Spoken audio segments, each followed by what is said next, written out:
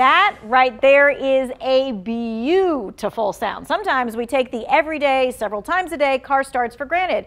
It used to be when a car battery was dead, it was dead. But that's not how it works anymore. How is your car starting? Are you losing your memory settings, your radio presets, your driver's seat setting? Is it just kind of going away? That's also a good indication that your battery might be at the end of its life. Consumer Reports auto experts say all the technology, the bells and the whistles that we have in our cars drains our battery. Even the functions that are designed to save gas drain the battery.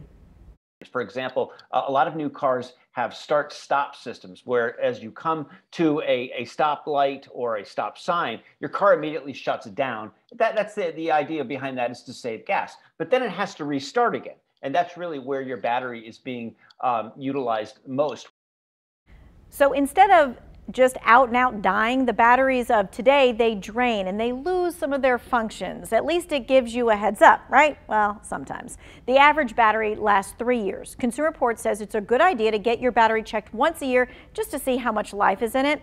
When you have to replace your battery, experts say you don't need to buy the most expensive one, but you should get a battery the same size and the type from what you got from the manufacturer. Oh, and here's one more thing.